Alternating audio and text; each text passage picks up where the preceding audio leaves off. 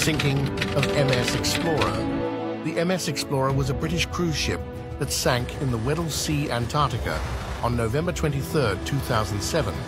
The ship was built in 1969 and was the first cruise ship in the world to be built specifically for sailing in the icy waters of Antarctica.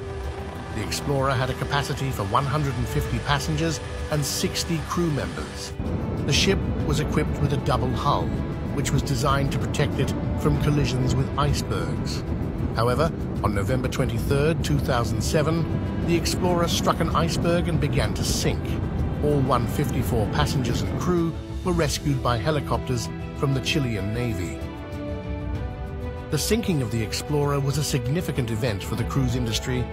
The accident led to a review of safety regulations for cruise ships sailing in Antarctica.